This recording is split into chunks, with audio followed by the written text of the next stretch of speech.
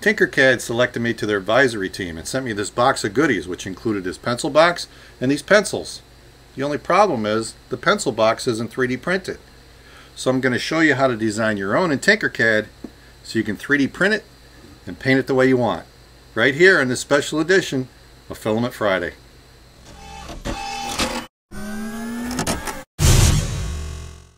Filament Friday is brought to you every week by the generous donations of these Patreon supporters. I do a lot of videos here teaching people how to use Tinkercad, and being selected for the advisory team, well, it's just a great honor. I really like this Tinkercad pencil box, but there's just something not right about it being injected molded instead of 3D printed. Let me show you how to design one in Tinkercad. You start off by placing a block in the center of the bed. I'm going to use the same dimensions as the original box, so I drop a ruler and then change the dimensions to 69.5 in both X and Y and made it 99.5 millimeters tall. Then I'm going to duplicate this and I'm going to lift it up exactly 2.5 millimeters by coming down here and changing it to 2.5. That'll make the bottom that thick. Now I'm going to turn that duplicate into a hole and change its size into 64 millimeters by 64 millimeters, center the two, and then I'll group this together, and I got my pencil box. Now all I need to do is put the Tinkercad on the front of it. Now they painted theirs on. I want to put actual 3D print letters. So I'm going back to the dashboard and I'm going to search for Tinkercad and look for all the Tinkercad designs. And I found this one that I really like from John's Tinkercad. So I open that up and I'm going to ungroup it first. And this allows me to grab all the blocks so I can lower that down to 1 millimeter thick. That way I don't have to worry about supports. I can put this on the front. Now I'm going to take all the letters, make them into holes, and drop them down through those blocks. And then when I group those together, I'll have blocks with the letters that are holes.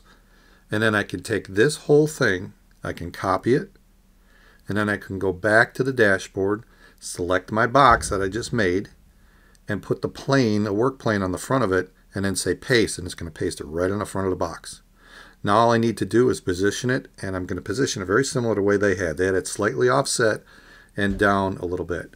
And once I've got that in place, I'll drop the work plane to the normal position, and this box is ready to go. Now I'm going to change it to orange so it looks similar, and the lettering to white so it looks like the same box. So I'm just going to group this together and export it, and then load it into Simplified 3D for slicing. So here's the box, and I have to turn it so you can see the actual letters popping through. And so now I'll just go into the slicing settings. I'm going to use my CR10 Mini with PLA. I'm going to do a regular setting, so a layer of 0.2 layer height, 25% fill, temperature 60 degrees on the bed, 215 on the hot end, and 50 millimeters per second.